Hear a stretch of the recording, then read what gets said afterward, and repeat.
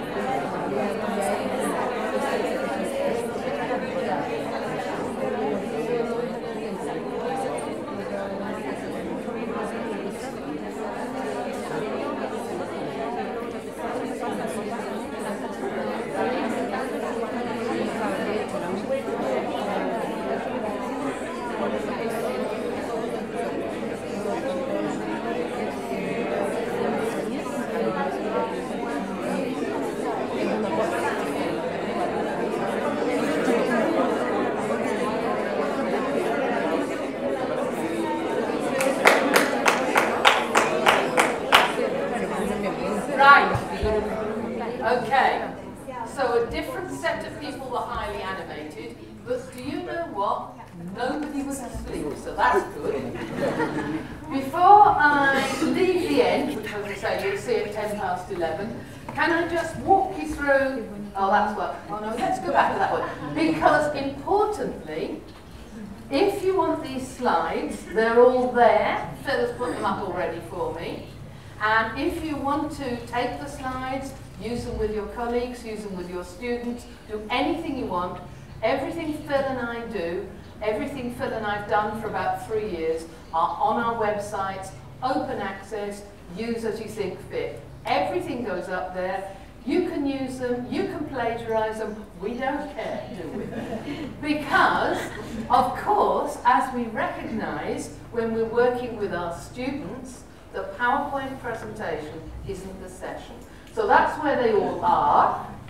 And if you're interested, here are some references that you can look at later if you want to, including Mance York's Leaving Early on Retention, Roy Sadler, whose work on formative assessment is the best in the world, a certain esteemed professor at the top of that page, David Nichol and McFarlane Dick on formative assessment, project from Bradford in England, the PASS project, which is looking at not just how you assess in a single module, but how you assess over a whole programme.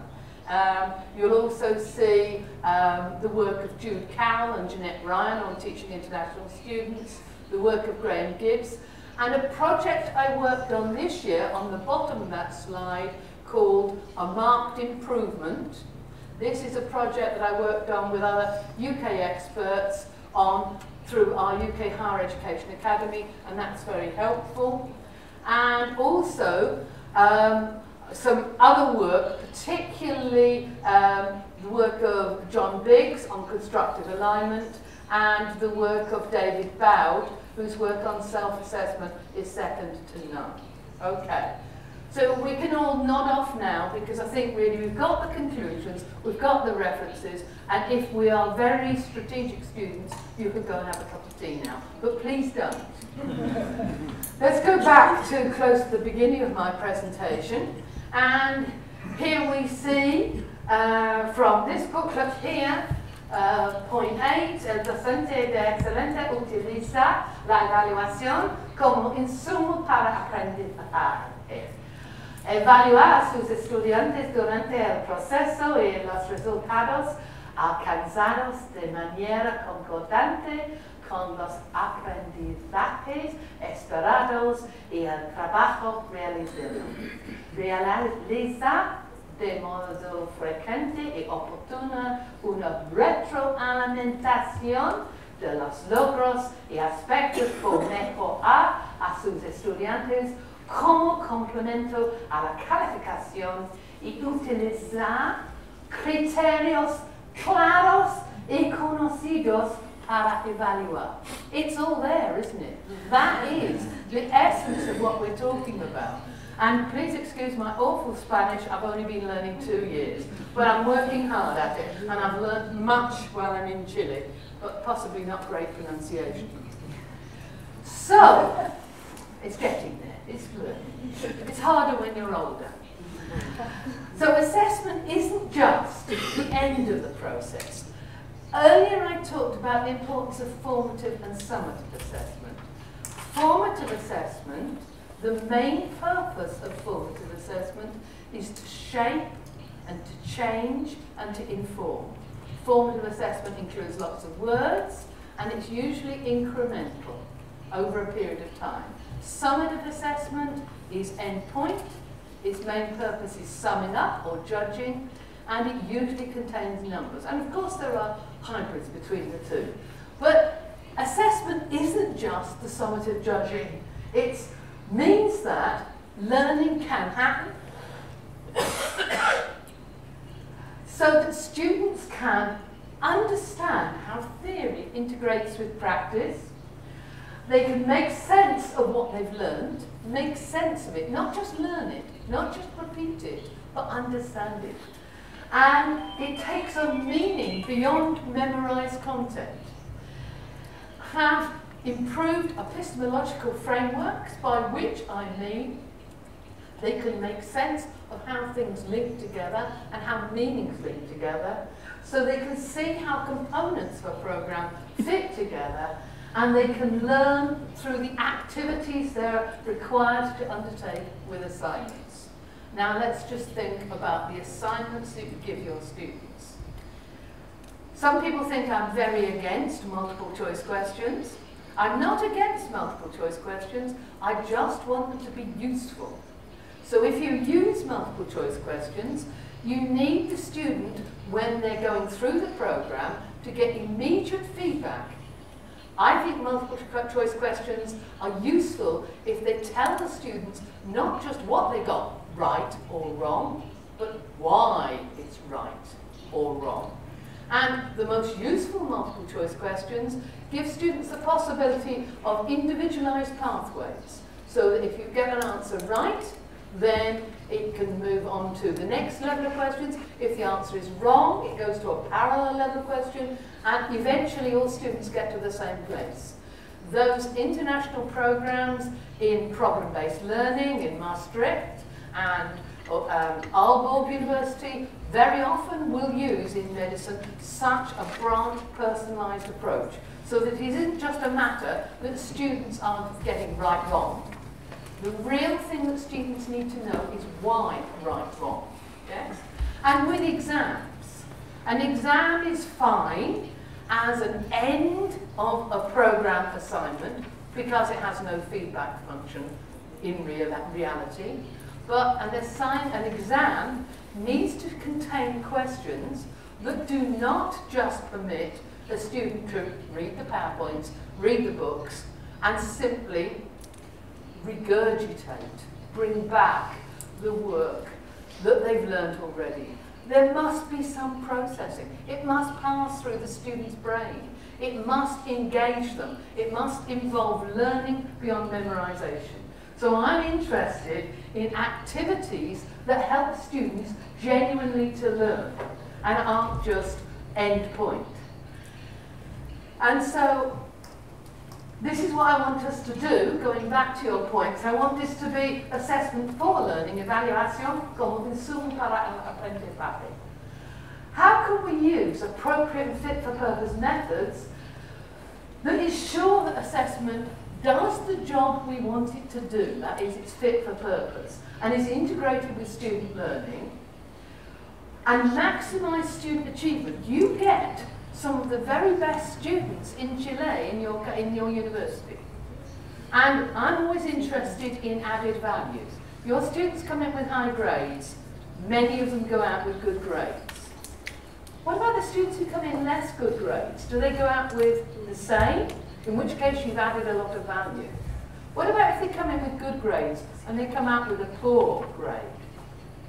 Have you damaged them? What did you do to them? Right? I'm very interested in that progression, that travel. And I think that what we need to do is look at how we can make sure that we're always maximising student achievement. And when we talk about feedback, sometimes very good students say, you gave him lots of comments and you gave me 2 words. Which is very good, it's fine. Yeah, but where do you go next? And how can the best students get even better? Now that's hard, because if you look at the comments, I have looked at the comments, that students have written on their work, 5 times as many are negative than positive. Now that's probably how we do it when we're prioritising our time. But yes, let's think about how we can make sure that even the good students are getting better. So maximise their achievement. But at the same time, we want to assure standards. We don't want anybody to graduate from this university who doesn't meet the standards that we would expect. And the kinds of things I say to people when you're designing a curriculum and looking to what you're going to assess, if you went and visited another university, what kinds of things would you be shocked and horrified if the students could not do? Right? So what kinds of things would you expect of another good university whether it's in biomechanics or whether it's philosophy, what kinds of things would you find profoundly shocking that those students could not do? And they would then be in your curriculum, and those were the things that you would have to seek to find ways to effectively assess. This is a silent exercise. 30 seconds, close your eyes. Think about, in your subject, what you would be shocked if a student graduating couldn't do. 30 seconds or less. Close your eyes and think.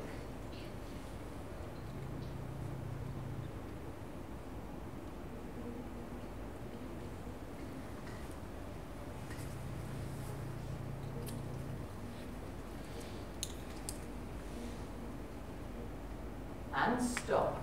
30 seconds is about as long as you can expect any students to be completely quiet and turned in on themselves, but it is interesting. And then your next question for yourself is, in your subject area, in your degree programs, do you actually assess those things, and do you assess them well? Right? Now we're going to have a smugness test. How happy are you about your program? If you think you are very good at assessing those central things that you've just been thinking about, please raise 2 arms in a minute. If you're in a minute. If you think you're quite good, raise 1 arm, and if you think you've got a long way to go, raise no arms at all. Now, before you do anything, close your eyes again. And when your eyes are closed, vote 2 arms, I'm very good, 1 arm, we're quite good, no arms at all, we've got a long way to go. Keep your eyes closed, please, everybody vote now. Arms down. I have to tell you, colleagues, there were an awful lot of people who either didn't obey the instruction or aren't very happy. Is that right? So there were a few 2 hands, a lot of 1 hand, and really quite a lot of no hands at all. Which, as I say, means either you're asleep, I don't think so, or you're not too happy. So we want to make sure that our students are getting the best from assessment, and that we are focusing assessment on what's necessary. So throughout this session, we're going to be thinking about a holistic approach to assessment, not just, I'm going to talk about what's in my bit, and you're going to talk about what's in your bit.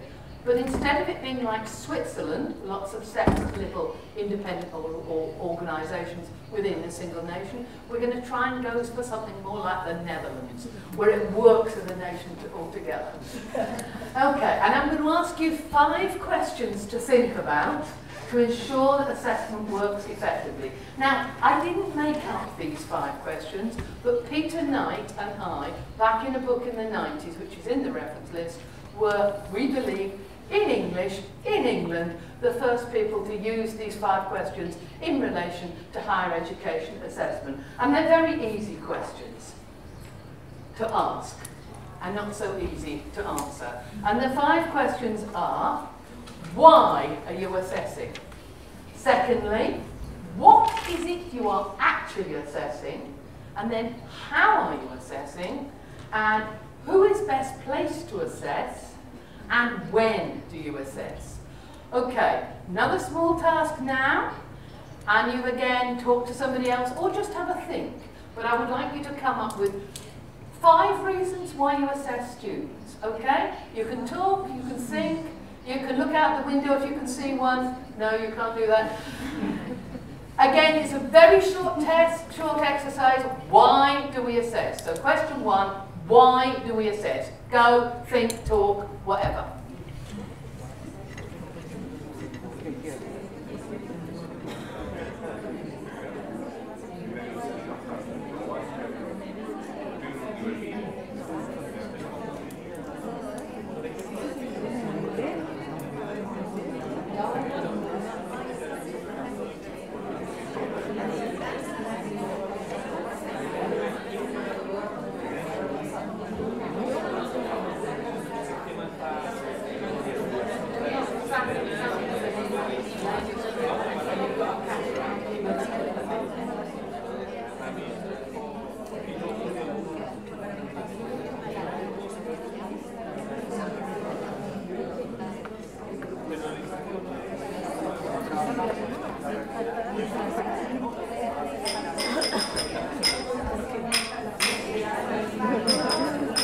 That's one of Phil's favourite sounds.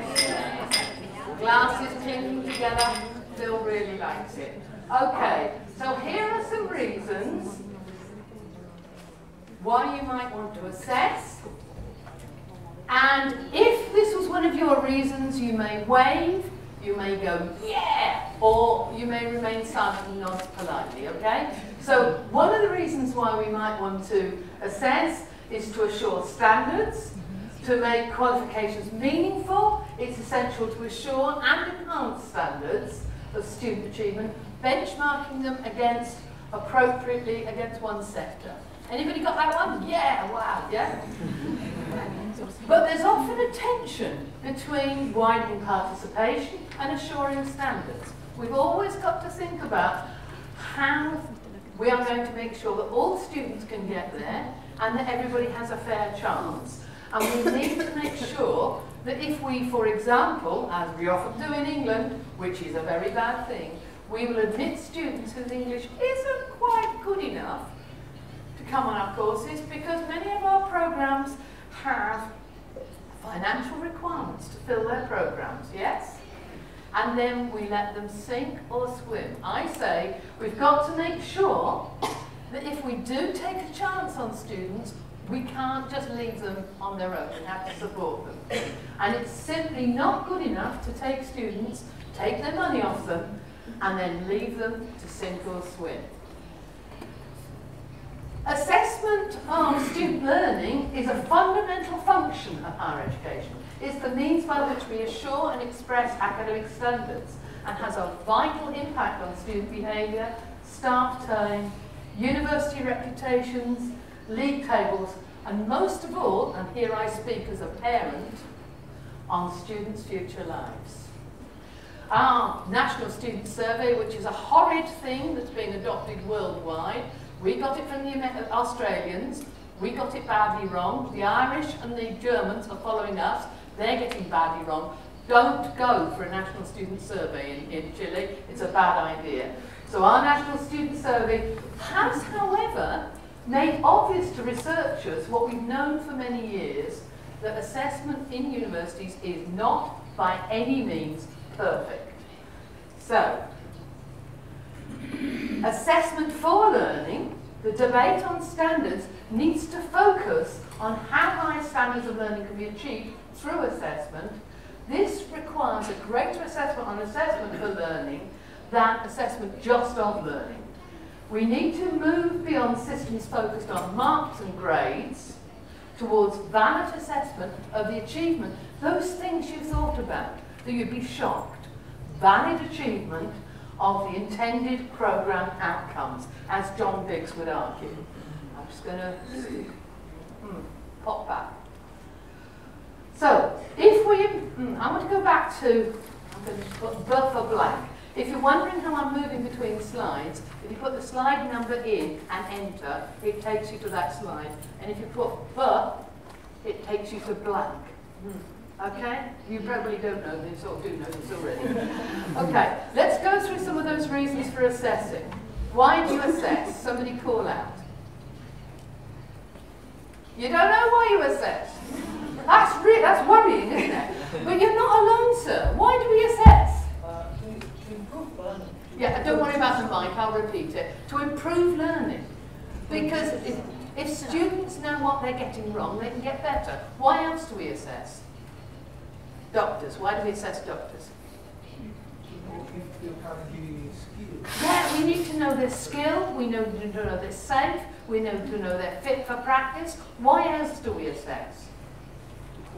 The before and after. Yeah, so we can see progress, ipsative development, added value, to see how they develop. Yes, why else? Yes, please. I think also that is an opportunity to know how I'm teaching. Yeah. If my teach is very good, because if all the students do badly, they may all be stupid students, but it might be my fault. So there's many, many reasons why we assess. And so the implication of that is if we are assessing at the beginning of the first year of the first semester, the way we assess is going to be very different from where we assess at the end of the final year. Because at the beginning, we are building confidence. At the end, we're checking whether they're fit to practice.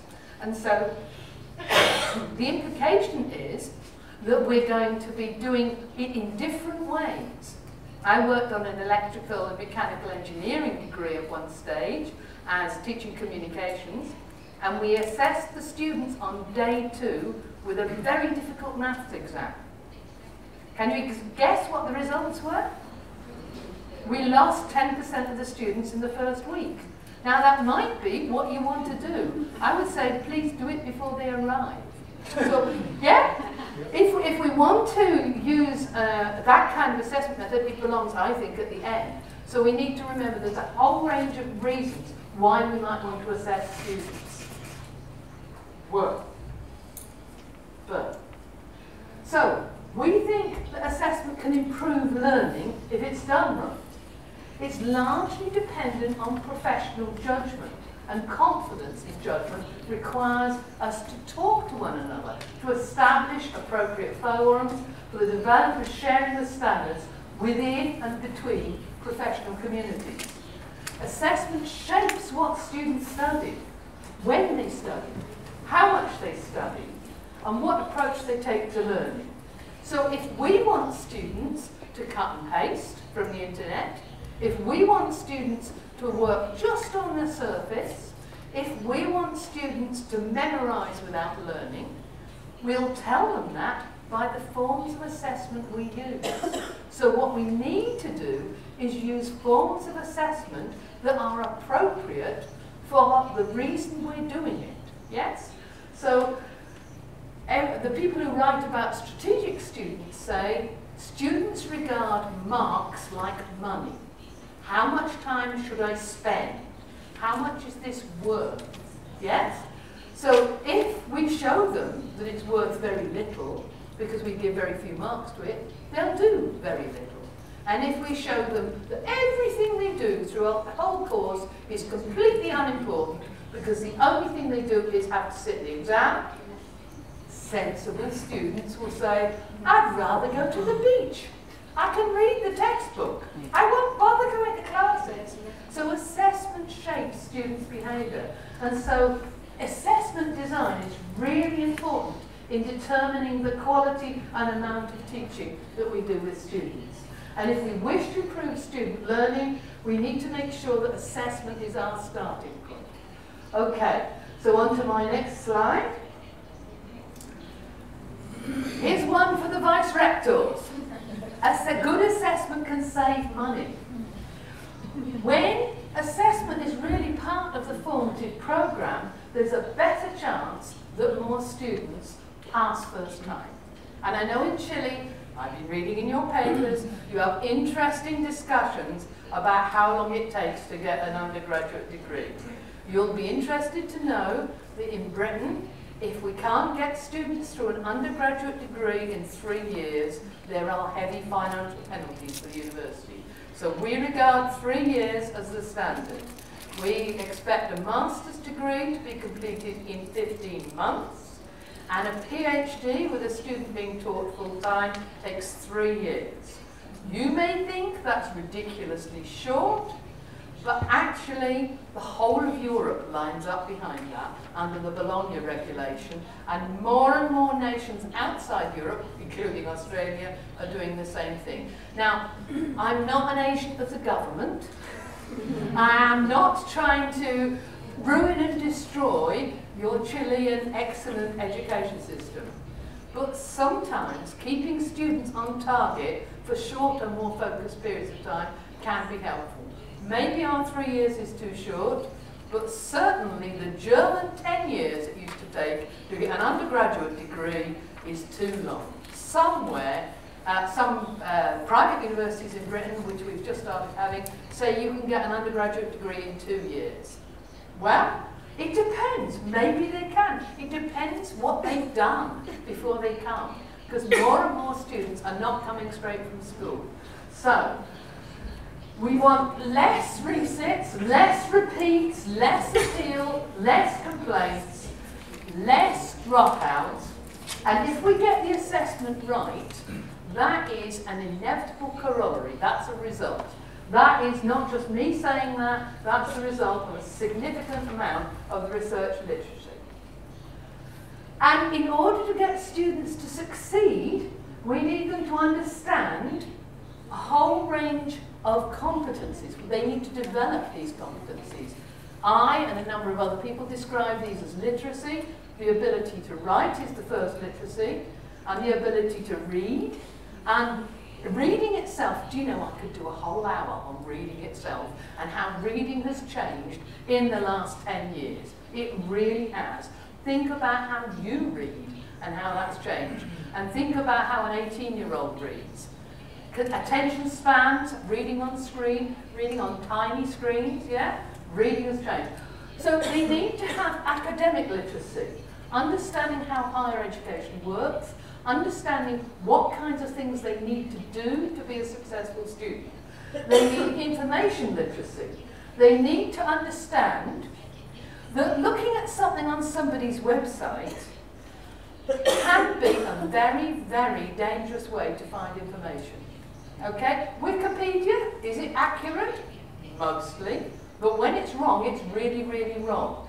And what's the difference between my website and an international peer-reviewed e-journal? The difference is peer review. The difference is Phil and I can put any old rubbish we like on our websites, but to get into an electronic journal, at least 3 people, 2 reviewers and the editor, have to think it's sensible. So students shouldn't trust just anything. Students should be using Google Scholar rather than Google, even if they did just that. So they were led to scholarly material, that would make a difference. Assessment literacy.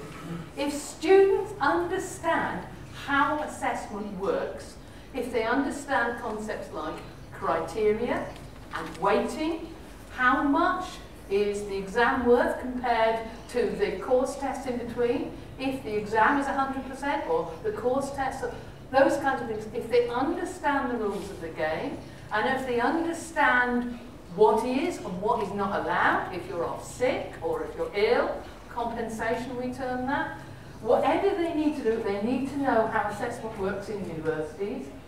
They also, and we know this at heart, and you know it from your experience of group work, they need to develop social literacy, that is, the ability to work in a group with whoever. And if this 6 group of people contain nice people, which it does, and horrid people, which it may, I don't know, and if this 6 group of people are assigned a task to do, it doesn't really matter whether they like each other or not, they've got to get on with the job. And that whole ability to actually damp down your emotions and feelings and actually work collaboratively and collectively to a communal aim, accepting the principle of collective responsibility. If we all agree, it's no good you going off and doing something else, everybody's got to work together. That's what I mean by social literacy. And using what, again in the jargon term, is emotional intelligence, that is the ability on occasions to put the good of the group ahead of your own personal preferences. Yeah? So there are some literacies I think not only do students need, but we need to be integrating into student learning experiences. Yes? So those are some of the things we really need to be embodied in our teaching.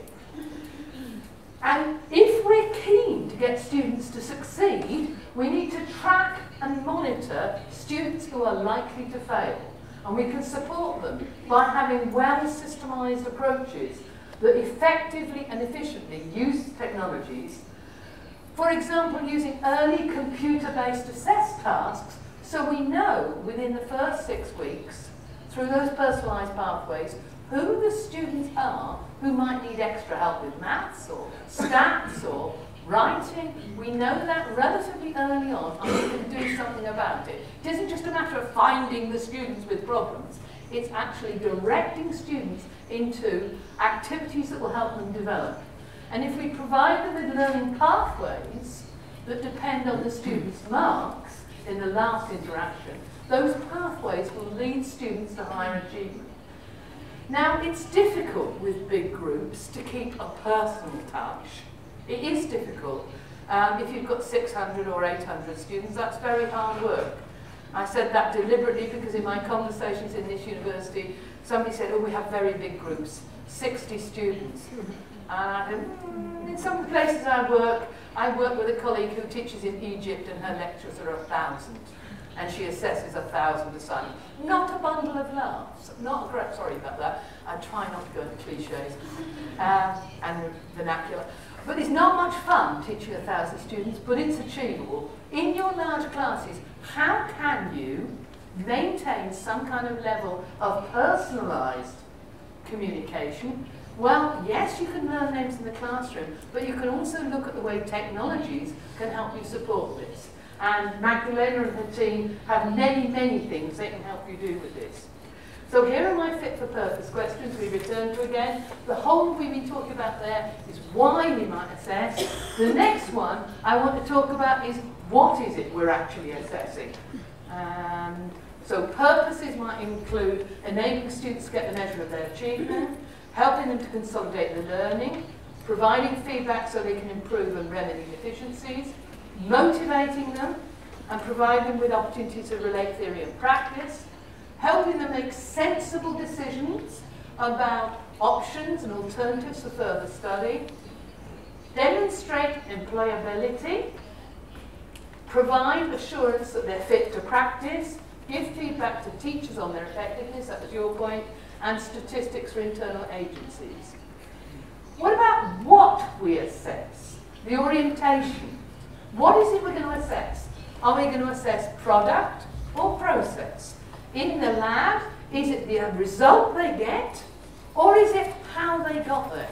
In your group work, you've produced an absolutely marvellous artifact. It might be an engineering drawing, it might be a poster for a scientific conference, it could be a presentation. Okay? I'm interested in your product. I'm also interested in your social literacy. Did you work as a team? Did you argue? Did everybody turn up? Excuse me, Ian. Did this man come so rarely that the other 5 of you got very fed up and he just swanned in at the end and got the same marks as everybody? Is that fair? Lady in check thinks it isn't.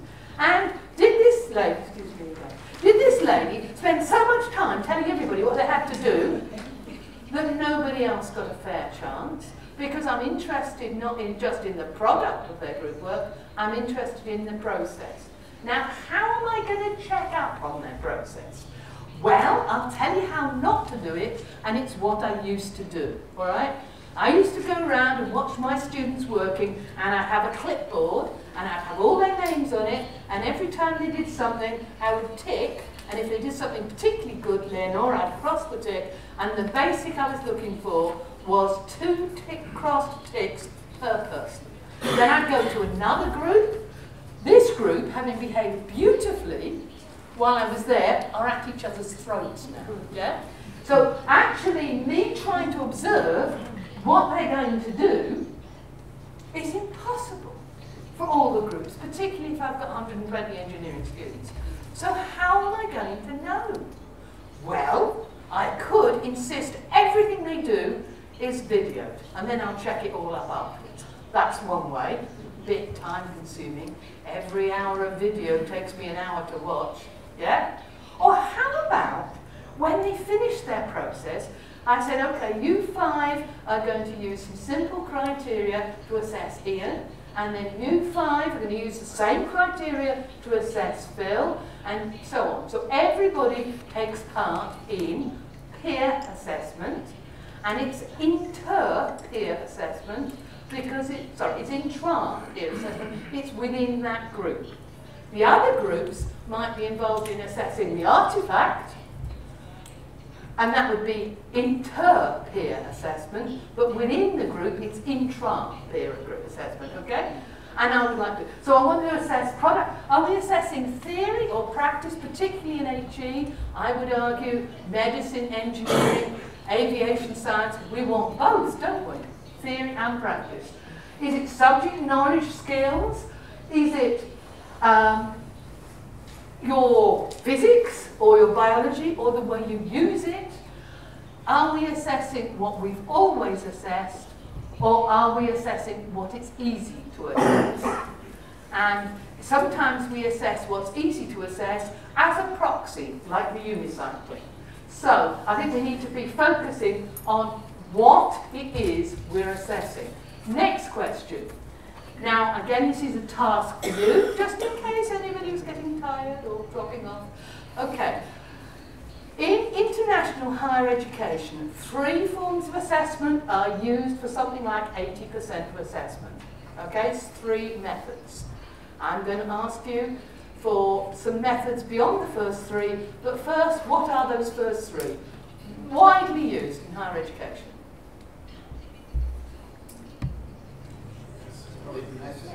Written essays of some kind, okay? Unseen, time-constrained exams, that's where you sit in an exam room and you don't know the answer, and some kind of report. 80%, and the one that's more dominant in the US is multiple choice or computer-based. Yes, what was yours? Presentations is actually a small part. In some countries, oral assessment, like it is here, is very high. Internationally, it's a very small proportion. In the Netherlands and in Scandinavia, there's an awful lot of oral presentation, but internationally, 80% uses exams, unseen time-constrained exams, essays and reports of some kind. That's the main way. Okay, you've already mentioned a couple more, which is presentations, and I've mentioned multi-choice tests. Now, in the book I wrote with Peter Knight, we came up with 84 methods of assessment. So what I want you to do, guess what? Talk about methods other than the ones I've covered. What methods can you use to assess students? Off you go. Ooh, a whole minute this time. Go.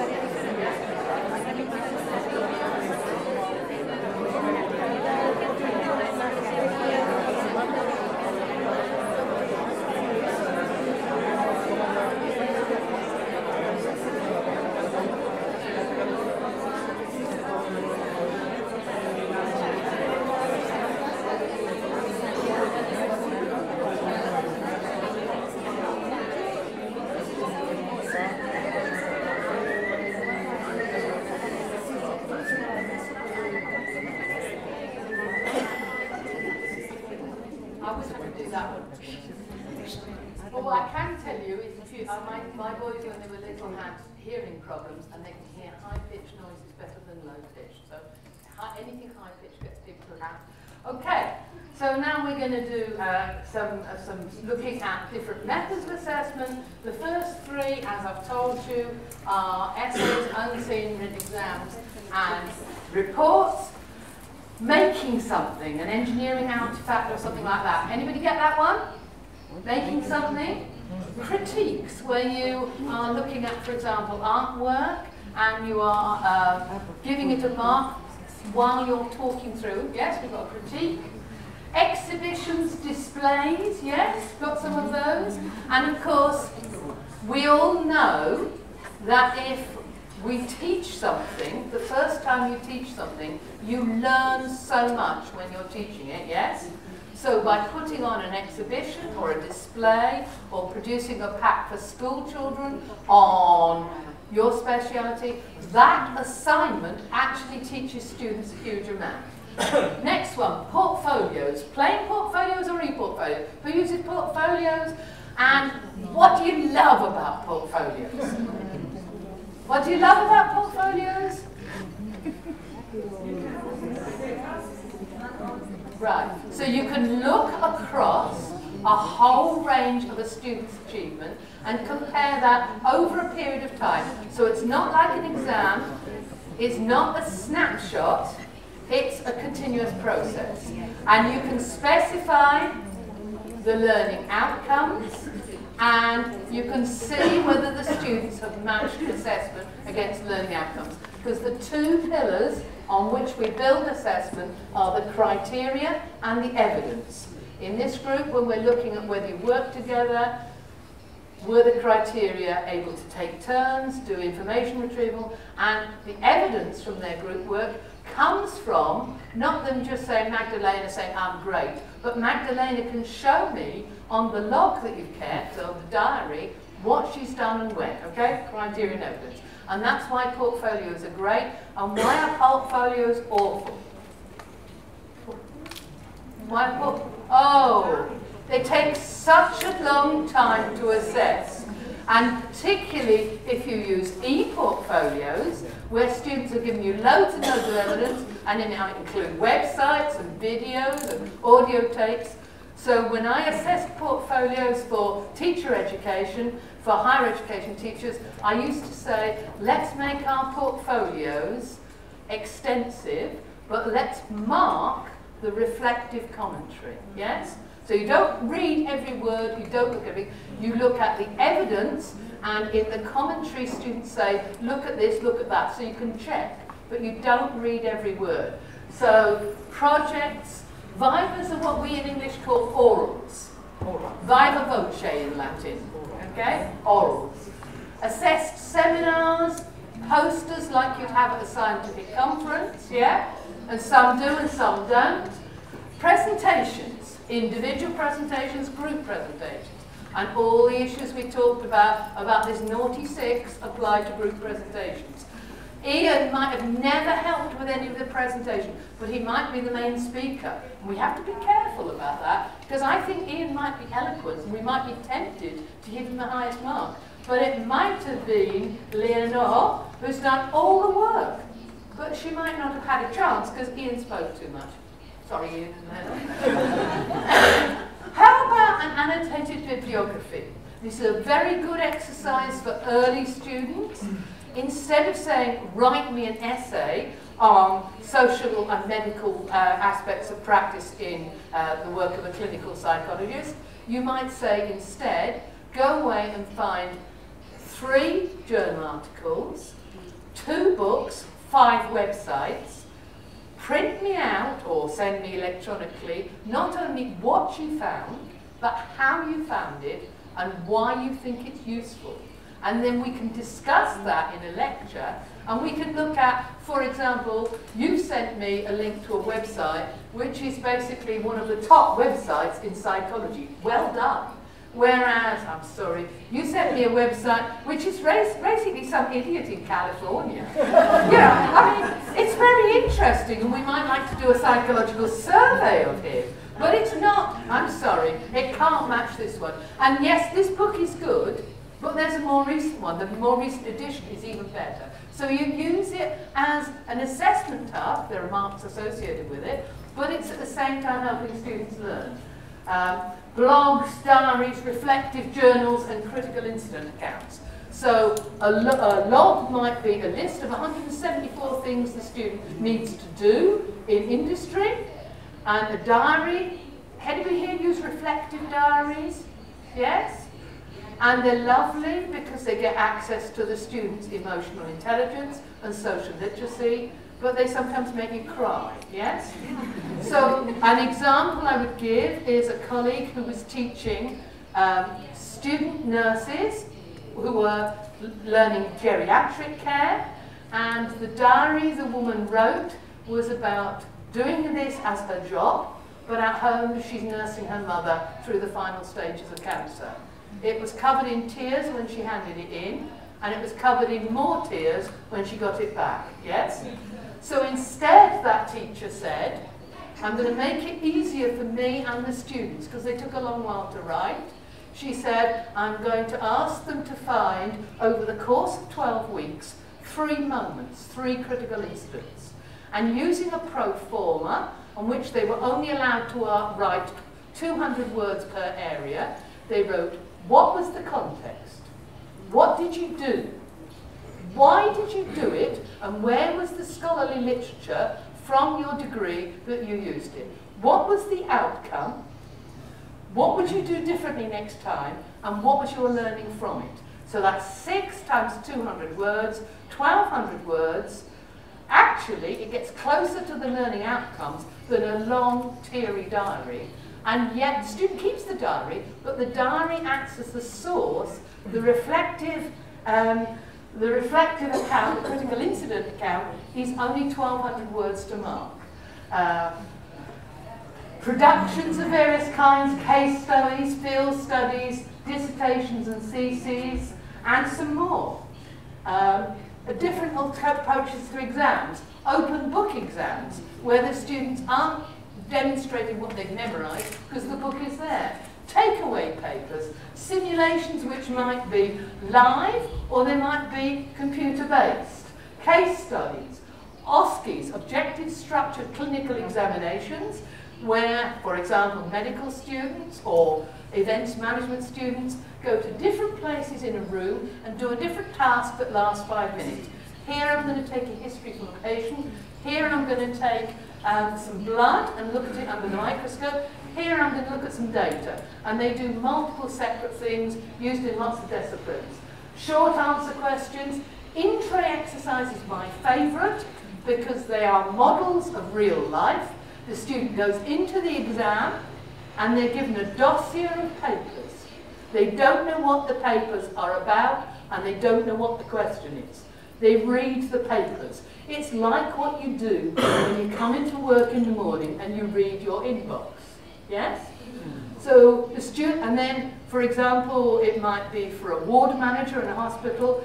Here are all the patient records, the drug records, etc., etc. Okay, can you prioritise from this what are the 3 most important tasks you must do in the first hour? Okay? And then halfway through the exam, you get new information that says there's been a road traffic accident. What are you going to prioritise now? Okay? So it's checking that a ward manager can't just write about being a ward manager. She can actually, or he can actually do it. The technique came originally from accountancy, where the dossier contained financial papers, and they were asked maybe to draw up a trial balance, and then later on they were asked to think about what would happen if this company went out of business, or whatever, right? So in-tray exercises, live assignments. The best example I came was law students who were asked to follow a real court case, and so half the students were working on one side and half worked on the other, and they did all their research so effectively that the real life protagonists came to the students to ask for their thoughts. That was very good. So it was a very authentic assessment, has pragmatic problems if the case is adjourned, but the teacher had that in mind. So live assignments, computer-based assessment, and again, if we had another hour, which we don't, I could talk for an hour about how I used to hate computer-based assessment, and now I'm a passionate aficionado because I've seen how computer-based assessment can use a whole range of questions that don't just ask you to pick one answer from 4, or if they do, they want you in the next question to say why you chose that answer, but also use things like mark a point on a graph where something happens, or they ask you to look at a geological map and answer the multiple choice below on core samples from the geological map, or whatever. They might ask you to drag and drop elements into, make a diagram. They might ask you to label by typing into certain points on a diagram, or whatever. So much more complex and demanding than traditional computer-based assessment. As you can tell, I could talk for ages about this. What I want you to do, 30 seconds, eyes shut or open, just think about those ideas and say, is there anything about those ideas that you would like to think about some more? Okay, 30 seconds, eyes shut, go.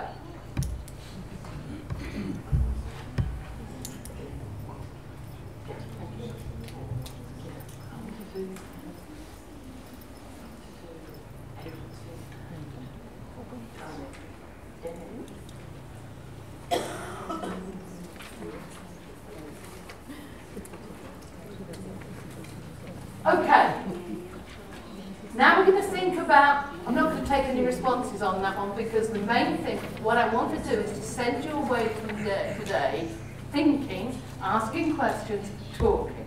Right, who's going to do the assessment? If 80% of the assessment is done through 3 methods, more than 90% of the assessment worldwide, across all the countries I work in, is undertaken by the tutor. But who else can do it? Well, we've already looked at group work that peers can assess. If you're looking for process, peers are the best way to assess.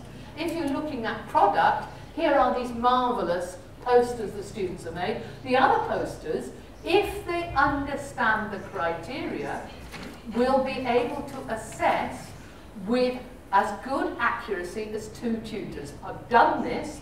The average marks of peers assessing one another's product had better inter-assessor efficiency than me with another tutor. Okay? So peers can assess in their own groups, peers can assess other groups. Students can assess themselves. Let's go back to that geriatric nurse and say, using her critical incident account, she could actually get a very accurate view of her own capabilities and could learn how to do better. Or very simply, if you're going to use an assessment sheet to record your comments on students where you identify the criteria with a space for comments beside it, which is a very common form of assessment using a pro forma, why not give the students the pro forma to fill in when they hand it in? So they're making a judgment about their logical and fluent argumentation, their use of references. So if they say they're good and you think they're bad, time for conversation. If they think they're bad and you think they're bad, they know they've got to do something. Yeah, okay? And who else can? Well, employers can, the nurses' practice tutors can, line managers in employability context can, and also if we want to test whether a lawyer is good at taking a history from a client, we can stand and watch with a clipboard, we can ask a fellow student to watch with a clipboard, we can ask the solicitor who's working alongside the professional to take an assessment, or we can actually say to the person in concern, were you treated with respect? Did the person asking the questions actually get to the core of your problems? Was there anything important they missed? So a whole range of people can assess. And of course, if we go back to my first question, why are we assessing? And then we link it to what are we assessing and what methods, and then who assesses, you can see it's quite a complex interlocking framework, but actually we come to a really fit-for-purpose approach to assessment. So that takes us to our last question, and the last question is really easy. When do we assess? If you want high levels of mental ill health, high levels of student failure, and high levels of dropout, leave everything to the end. In English we call it sudden death, subito muerto. Okay? So we don't want that to be the case, so we don't want subito morto.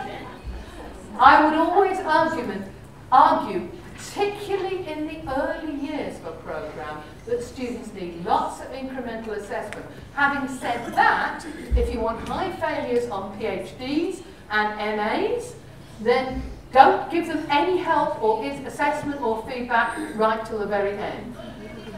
We want to not assess when students have finished learning, we want them to be assessed when there's still time for improvement.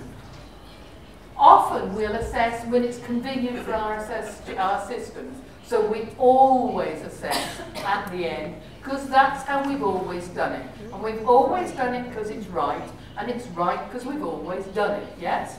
There is no logic in that. And we also need to, as I said at the beginning, look at managing assessment so there aren't log jams, so that the students aren't faced with 6 assignments in week 7. This happens in Britain. Is it week 7 with you? Week 7 of the semester, everybody sets an assignment. We call it week 7 blues in Britain. Okay, so we're now coming close to where we want to be. So I want to go to just look at some work that's been done in the UK, but with wider reference. Assessment for learning. We'll just look at the purple words. I love purple. The task should be challenging and expect students to give more than just basic stuff. The learning and assessment should be integrated. That is built in. It's not separate. Shouldn't just come at the end of the learning process. Students need to be involved in being able to make judgments about the quality of the work they're doing while they're actually doing it. Yes? This is Roy Sadler's words on this. Roy Sadler says if we want students to be good, they need to be able to see good examples of work and make judgments while they're actually doing it, so that they don't come crying to you saying, I don't know why I got a bad mark. They should know why they got a bad mark. Are you with me? We need students to be able to judge their own performance, and we need to encourage thinking about thinking, metacognition, promoting thinking about not just what I'm learning, but how I'm learning. Noel Entwistle's research shows very clearly that students who are engaged in thinking about how they learn, not just what they learn, actually are more successful in many, many nations. We know that assessment should have this formative function, and the term I like, which doesn't translate, is feed forward. That is to say, not just correcciones on what I've done in the past, but ideas for next assignment on how you can improve in the future. A highly successful strategy. There needs to be an opportunity for students to practice and get things wrong before they go for the final assessment. So a safe learning environment. And there should be, very important, opportunities for dialogue between students and their assessors. Now that's hard if you've got 600 students or even 120. But what I always used to say to students was to staff working with me, let's try and make sure that the dialogue isn't just between me and one person, but as far as possible, it's shared through the virtual learning environment. So if you send me a question, I'll answer it, but I'll say to you, I'm going to put this on the website so we can all share it and other students can join in. So it needs to be dialogic. It shouldn't be just me, the great leader, telling you what you've done wrong because you're very bad students. That doesn't help anybody learn. I have never, ever learned anything by being told I'm awful. It just makes me behave worse. I think I'm not alone. Phil would agree, but Phil has a whole separate book and workshop on that. I think we also need to think about how we can tell the students what to expect, make assessment visible. The tasks should not be able to be done with a tiny part of the student's mind and brain and personality. It has to engage the students and helps them not just to be receivers, passive recipients, but also actively engaged. I've talked about authenticity. We need the tasks they do to be authentic, relevant, and allowing students to take some control over their work. Because if they think you're just putting them through the motions, they will treat it as a non-serious activity.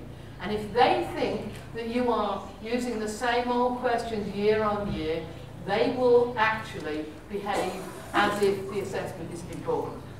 We need to make sure the tasks are fit for purpose, and as you've indicated, we need to find out whether our teaching is good through our assessment. So, colleagues, I've got time for one more slide. when we're talking about computer-based assessment, we need to be able to think about assessing that is about helping them learn. So formative assessment is the most powerful thing that students can use computer-based assessment for. And if you think making computer-based assessment is very time-consuming, you are right. If you think it's easy, you are wrong. Students really like the chance to find out how they're doing and like to be able to test several times as part of a learning process. And if we want to see how a whole cohort is doing, computer assessment can be helping us keep track of a big cohort of students. People use computer-based assessment to see in a cohort of 600 or 800 students which 20 really need active interventions. And so, again, in the early part of the program, it can be very helpful. And of course, computer-based support isn't just text-based. A colleague of mine did a great project which is called Sounds Good. Google, it's Google Scholar, Google Sounds Good, and you'll find his work where he experimented with giving colleagues in a whole range of disciplines activities where they were giving feedback to students by speaking into an MP3 player and sending the students the file as a sound file rather than a written file. What he found was that students would read written feedback between 0 and 2 times, yes? Because lots of students don't read written feedback, they're only interested in the number. But the students would listen to audio feedback between 1 and 17 times. They had to listen to it because the mark didn't come till the end of the 3 minutes. Yeah? But lots of students were listening to it lots and lots and lots of times to hear from that how it was doing. So I think we can use a range of computer-based assessment, not just traditionally, but in very interesting ways. Colleagues, as you'll be aware, as is always my case, there are more slides than you're going to see today, but now is the point you've been waiting for. Brace yourselves. Yes! It's the end! Thank you! And I hope there's going to be lots for you to talk about, lots for you to think about, and I'm also hoping not only for questions, preguntas, but also I want comments and statements. And I'll be taking them through the intercession of my dear friend, Magdalena, who is going to take written questions from you and who is going to help me understand, because my deficient Spanish might lose the nuances. So I'll catch my breath and you'll be handing your questions to Magdalena and we'll go from there. Thank you.